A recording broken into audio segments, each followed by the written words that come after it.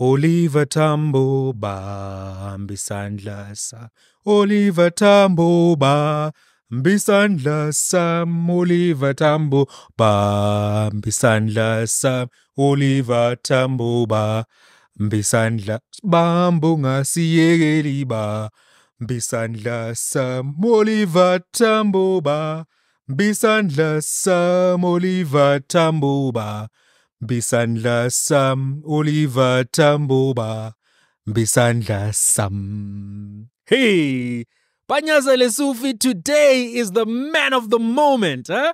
He has just Panyaza'd the Democratic Alliance, announced his provincial cabinet without Solim Simanga, without any DA representation, after the DA was making all kinds of threats. They were DA was doing things yesterday. Anyway, why is Panyaza Lesufi the man of the moment? There is a perception that he has defeated Madam Helen, that in the way that he has strategized this particular provincial situation, he has bested the Democratic Alliance. So that creates the perception that he has done something that has not necessarily been done in these coalition negotiations, where it seemed as if Helen Zille was basically dominating many things, calling people out, correcting people on TV. You saw how she was moving. Number two, there's a perception that he defeated the Democratic Alliance and actually kept them out of the province. That is something that is going to be very celebrated in the ANC ranks. And I'm giving you some of this content from an ANC perspective, because there were many in the ANC who said we can never do a deal with the Democratic Alliance. They have called us the enemy. They have called us corrupt. They said cadre deployment doesn't work. They have blamed us for crime. We can never do a deal with these people. Of course, a deal was done with the ANC, with the DA. But for a large number of voters and residents of Gauteng who support the ANC, they're going to view this as something that they are going to be comfortable with, that Panyaza did not drink from the poison chalice, so to speak. And number three, they're going to be happy that he challenged the lies of the Democratic Alliance. Remember yesterday there was a presentation given by the DA where they said, no, we were offered 2 seats, etc., etc. And then Panyaza actually today, earlier in a press conference, actually said, no, these people are lying. Here's the document. Here's what was said. And in so doing, I'm going to play that clip and then I'm going to go on to the next question, which is important. But I want you to remember that next question is the purpose of this episode. So Panyaza plays the clip, and before I play the clip, you must watch his T-shirt. What he's wearing on his T-shirt. The T-shirt says, "Don't kill Chris Hani again." That came with a pregnant political message. That came as a token that Panyaza is trying to take the mantle of Chris Hani. He wants to be seen as a modern era Chris Hani. And that is a serious political mantle. So earlier today, this is what Panyaza had to say about the Democratic Alliance and their interpretation of the events that have unfolded in the last 2 weeks. But when you come back, the topic that we're going to be looking at mainly is this. Could Panyaza Lesufi be the next president of South Africa? But before we go there, here's Panyaza actually giving rebuttal of what the Democratic Alliance actually said yesterday. This document, the DA said, we are going to vote for the ANC on condition you agree to this document. And I want you to read this document because it is this document that led to where we are today. And the document says, the composition of the Gauteng Executive Council, the premier will come from the ANC, and the allocation of MECs is as follows. 7 MECs will be allocated to the ANC and other parties, and 3 MECs will be allocated to the DA. The composition of the legislature, the speaker will come from the ANC, the deputy speaker will come from the DA, the chair of chairs will come from the DA. The deputy chair of chairs will come from the ANC. Now, the principle of allocation of chairperson is based on an oversight model, where when a party occupies an MEC position, the same party shall not occupy the chair of the portfolio. This is the document the DA gave us, saying they are requesting for 3 portfolio posts. And that's what our SG say. We've offered that. The snag is that we said we've started on this document. Let's continue, because this is the document that led to the election of the Premier Speaker and Deputy Speaker. Let's go and elect the remaining votes. Then the DA came a day later, said they're withdrawing this document. They're withdrawing this document and they want us to start afresh. So when they withdrew the document, we were already at an advanced stage of consulting with other political parties. And when they came back later, maybe I've heard the story that we gave them 1, we gave them 2, when they came back later, we indicated that your withdrawal meant that we need to engage other political parties. We engaged all other political parties. We really believe we can reconfigure this to be the way it is. And that's where the dispute came. Right. Let's get into the topic. You can see that the man was being confrontational. He was being bombastic. He was coming at them left, right, Panyaza. They called him that because of how he used to play soccer, by the way.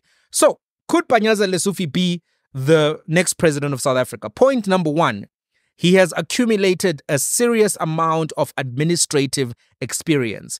As the MEC for Education, he got a good reputation for the academic achievements of the Gauteng province, and he would often be one of the top performing leaders, MECs, who were being celebrated at the annual announcement of the matric results. Many people were happy with the performance in Gauteng as a province in terms of education. So running a complex operation such as a Department of Education, even if it's provincial, will allow you to deal with sophisticated systems, right? So for many, he will be viewed as somebody who did a good job, but he will have accumulated experience there. Then, obviously, as Premier of Gauteng, also, he would have accumulated a lot of experience, a lot of public recognition, and at 55 years of age is still on his side. So if we're at 2024 right now, he will be basically going into the next campaign, be 59 going on 60. And as we know, 60 can be really young. I mean, we've got an American president at 81. We've got a South African president at 72. We've had a lot of older leaders around the world at this particular point. So even though 60 is old, it's not politically old. It's politically, I guess, middle-aged. But it really is old, and we should get to a point where we have younger people occupying these positions of power at a younger age. I think it's regrettable that we're now living in a world dominated by gerontocracy, but that's a story for another day. Story for today is that he has been able to accumulate a significant amount of administrative experience, which will stand in good stead for him if he's making an argument for him to be the next president, right? So obviously you will have to prove that case to the ANC, and that victory over Madam Helen will be something that he can use. The momentum is now on his side. Obviously not by himself. Fikile Mbalula was also at the event, very supportive of Panyaza. I think that there may be a tension that emerges later between the two of them, but I think at this particular point, both of them will be able to come and say something around there. If you've noticed, Fikile has changed his tone in the last few weeks since the election result. He's trying to be more diplomatic, more presidential, more statesmanly, which is not his typical, Fikile can go wild, but that's a story for another day. Panyaza has the administrative experience. And number 2, he has a lot of political track record within the ANC. He was the 3-term Tembisa branch secretary. Then he became the deputy regional secretary of the Kyalami region. Then he joined the provincial executive committee of the ANC in 2007. Then he became the provincial deputy in 2018. Then he became the provincial chairperson in 2022. That's a plethora of positions inside the ANC, and also that's a plethora of exposure, especially those secretary positions at a ground level. You begin to understand how ground dynamics work within your own political organization. So, within his own organization, he has acquired gravitas, acumen, and experience and credentials, which could be in good stead for him when he is contesting for that particular position. His politics has been of a populist nature, right? Which is why there is this thing called Lesufiism. Whenever there's been a racist incident at schools, Panyaza would be there. Whenever something happens, Panyaza will be there. Panyaza. You know, umuntu uyaphambi kuphunyuka njengoPanyaza nje. Umuntu uyafika egedini lakho njengoPanyaza. You know, when somebody just arrives, they have Panyaza'd on you. What I'm trying to say is Panyaza has used all of these positions to play the populist politics game quite well. He has fought enemies which he chose strategically because they position and brand him in a way that is favorable to the large voter base within the ANC, but the broader voter base of South Africa. For instance, when he fought AfriForum about, discrimination in schools, about language policies, all of those things, he was deliberately challenging racist incidents in schools because, one, that is a real issue that affects learners, and secondly, that's also a thing that is consistent with this new Chris Hani brand and ethos and ideological positioning. Panyaza has a lot of energy and is willing to play the game. He's ambitious, he's energetic, and he understands professional communications because that is his background. So he is able to get in front of cameras, stay in front of cameras, stay in the conversation in a way that many politicians are not able to, but also to be able to stay away from some of the mess. When the first level of disputes were happening, he wasn't the one speaking. It was Botika Ngiza and all of these guys, right? And he then comes in at the last stage to then drop the bomb. And that's also comms, right? That's strategy. Now, his agenda from the announcement of his provincial cabinet is going to be something that is going to help him. So let's listen to the announcement which was made today of that provincial cabinet. We'll come back, talk about how this agenda helps him on that journey to becoming the next president of South Africa. Let's listen. Today, we bring to you the new leadership and members of the Executive Council, assigned to steer the ship towards a better Gauteng. The team will from this week start their work consolidating the election manifestos of our different parties so that we can develop a shared vision for Gauteng. A shared vision of prosperity, a shared vision of service delivery, a shared vision to eliminate crime, corruption, and lawlessness. I have the honor to present the following men and women to be part of the Executive Council of the 7th Administration in Gauteng. The modernization of government and the need to embrace innovation and technology will be the hallmark of this administration. It is within this context that we have assigned MEC Bonginkosi Dlamini from the IFP to lead this modernization through the Department of eGov. To steer the finances of our province and to accelerate economic growth of our province, we are appointing MEC Lebogang Maile to lead our treasury as well as the Department of Economic Development. Our skills development program and the desire to educate our children will be led by MEC Matume Chilwan. We are also adding a new responsibility to this portfolio of education by adding the Department of Sports, Arts, Culture, and Recreation. Our e-health program to modernize our health facilities and promote good living lifestyles, and to ensure that our hospitals meet the standard, if not better standards of private hospitals, and to use technology and innovation not only to improve our hospitals, clinics, and our medical facilities, but to ensure that our hospitals are ready for the implementation of NHI. We want to be the first province to move with speed in the implementation of NHI, and I'm proud to announce MEC Nomantungo Morale-Hugo as the head of this department. Our roads and transport portfolio will be led by MEC Kidiboni Dialetlabela, who is assigned the major task to accelerate the speed train between Limpopo and Gauteng. She's also assigned the task of modernizing our roads and launching our infrastructure development program in our province using the necessary transport modes to connect strategic areas of our province. We are of the view that an area like Rustenburg might be in Northwest, but is growing towards Gauteng, and you must connect the transport mode. We are further convinced an area like Sasolburg that might be in the Free State, but it might grow towards Gauteng. We are also interested to harness the economic potential of Harrismith, which is 3 hours to KZN, 3 hours to Free State, Bloemfontein, and 3 hours to Gauteng. Take into consideration the new e-commerce and cargo business. We have the strong view that Harrismith is a strategic area that must be linked with Gauteng through all forms of transport mode. And that is why this task is assigned to MEC Kitibone Diale Tlhabane. But we want to improve our townships. We want to improve our informal settlements. We further want to improve our hostels. But we can't leave our central business district so dirty and so bad the way they are. It always pains us that Johannesburg CBD is no longer the Johannesburg CBD that we had. We want to enter into strategic partnership with the Johannesburg municipality and other municipalities that have strategic CBDs in their areas. Our CBDs can't survive through cash loans and cell phone repairs. We want these CBDs to be vibrant again and to be repositioned to be the centers of our economic activities and to present job opportunities to our people and ensure that they represent who we are as South Africans. And this mandate is given to MEC Tasneem Motara as the new head of human settlement in our province. Our agenda to protect the weak, the poor, and vulnerable members of our society will now be led from the office of the Premier.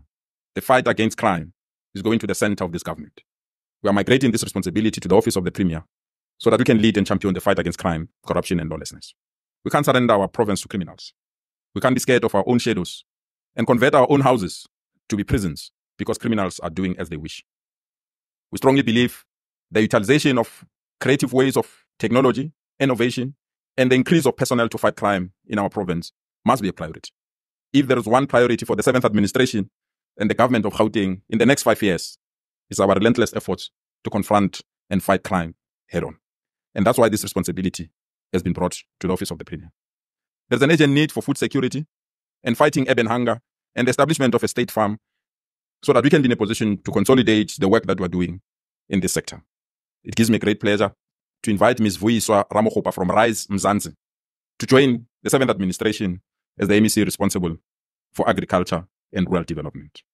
There's an urgent need for us to improve our infrastructure, and there's also an urgent need for us to coordinate the work that we're doing with local government. Our view is very simple. If we can't get the necessary systems within local government, the infrastructure development and the new infrastructures that we want to introduce in our province will be meaningless. There will be delays in local government. There will further be delays at strategic areas where we need to introduce new infrastructure. So the MEC that will be responsible for infrastructure development and COCTA will be MEC Jacob Mamabole, so that this task can be attended to and be concluded. We also feel that there's an urgent need for us to protect the weak, the poor, and the vulnerable. That our relationship with non-government organizations is a very important relationship that unfortunately there were serious missteps. We need to rectify this. Our NGOs are doing work on behalf of government and they must be treated with respect. They are not doing us a favor. We also need to duplicate the work that they do and ensure that we run a seamless institution that does not give them headaches and troubles.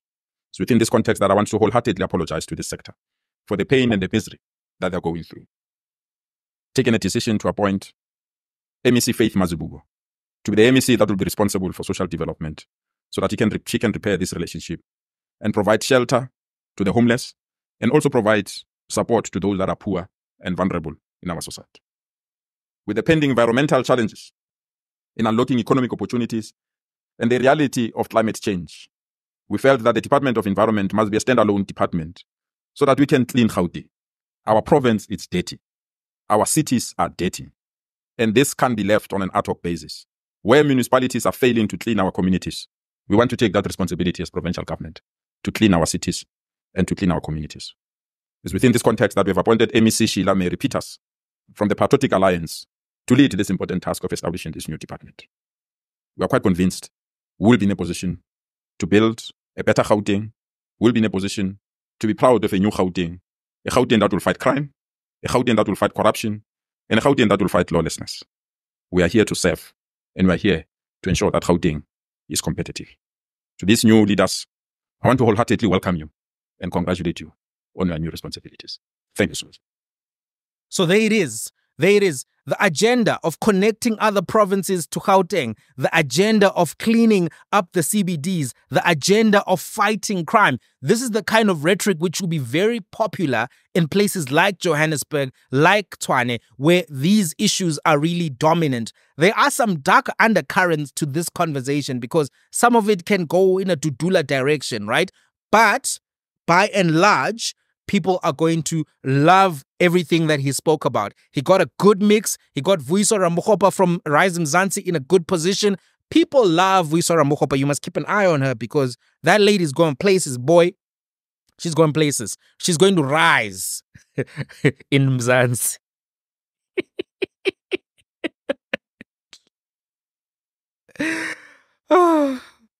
I'm sorry. Sometimes I make myself laugh. And we must laugh, guys. Life is short. Life is difficult. God gave us a sense of humor so that we can find ways to continue to survive in this very, very cruel concrete jungle that we live in now in this modern era. So we must laugh. So anyway, right. So this is going to help him on his journey, and he's going to have 4 years of doing this. And it was interesting to me. I always worry about super presidencies. He's also created a bit of a super premiership here because he's put fighting crime under his own purview, where he's going to be dealing with Panyaza and all of this directly. It's a bit concerning because, you know, you don't want people to have a private army. You don't want people to then be able to do funny things in positions of power. But in any event, this agenda is going to be very popular for his next stage of premiership. So he's definitely somebody who's going to be on the up and up. For balance, we must talk about the scandals as well. Panyaza sometimes is accused of corruption, and he's accused of being one of the people who are into looting and eating the money, right? There was a school fumigation scandal, which was about 400 and something million a few years ago, where people said, listen, money was used in a way that was irregular to fumigate schools that didn't need fumigation. And a lot of the companies that won those tenders to fumigate the schools. So the way the tender system was structured, it was that it was below a certain amount so it could get quickly approved. It was companies that didn't have any experience in sanitation, any experience in health and safety, and had been registered during the pandemic, and jiggy, they were getting approved to go and fumigate multiple schools to the tune of 400 and something million. So that was a big scandal that basically was associated with him. He obviously denied responsibility or involvement in that. The other one is the cost of the Panyaza program in and of itself. Another 400 and something million was spent on Panyaza. If you recall, helicopters were bought, BMWs were bought, all kinds of things were bought. Very, very exorbitant costs to roll out this program. But many people who live in Gauteng say that they haven't felt the impact. The crime hasn't been reduced. There hasn't been a visible impact. And also there was this controversy about whether or not they're even still going to have their jobs. So that's something that also exists in this Panyaza ecosystem, these accusations of corruption and him not being necessarily an honest politician and being more in line with MK, EFF, which is what, if you look at Twitter, you look at the accounts like Gulam and them. You know, Gulam is a weird Twitter account because on the one hand, Gulam supports President Ramaphosa, but on the other hand, very, very hostile to Panyaza, very, very hostile to Gauteng ANC. So I don't know what faction that person belongs to or group of people, because it may very well be a group of people running that account. But that's a side story. So these accusations do exist. They do exist around there. But going back to the question, could Panyaza Lesufi be the next president of South Africa? He's got a very strong chance. The ANC is in decline, right? They move from 57 to 40. And if they continue to decline, let's say they go to 35, they're going to need partners in order to be able to govern South Africa. But they've already seen a model in which they can do that now, where they can maybe hook up with IFP, they can hook up with Patriotic Alliance, and I don't think DA will come to that party ever again, but maybe they'll hook up with EFF, maybe they'll hook up as well with, Rise Mzansi, all of these new political players that are emerging on the scene. Patriotic Alliance is likely to grow. Gauteng McKenzie is another interesting person that I'm going to do a separate episode about, because as you can see, Gauteng also, he's got the gift, boy. Gauteng be making people laugh, acknowledging his criminal background. And because anything that can be said about Gauteng has already been said. There's no political attack for him in the future. So he could actually be a version of Trump, and he's ambitious. He's willing to do it and to do the work. And I think we're going to see a lot from him as well in the Ministry of Sports, Arts and Culture. So in any event, there may still very well be a path for Panyaza. The question really is going to be, is he going to be able to beat out the rivals who are ahead of him? Poma Shatile is ahead of him, and then he's got other rivals who are eyeing that same spot, such as Fikile Mbalula. Right now, today, they're very friendly, right? But as things evolve, as you get closer to 2027, you're going to see the factions, you're going to see the disputes. And it's 3 years from now. It's not so far away. So we'll have to see. Could Panyaza Lesufi be the next president of South Africa? He's got a very strong chance to be. He's got a very strong chance. Are you ready for a Panyaza Lesufi presidency? Huh? Oliver Tambo ba Bisandla Sam. Oliver Tambo ba Bisandla Sam. Remember, subscribe to the channel. It helps YouTube know that you like the Oliver. You like the content, Bisandla Sam. The content of the dissection, Bisandla Sam. Oliver Tambo, Bisandla Sam. Subscribe. Till the next one.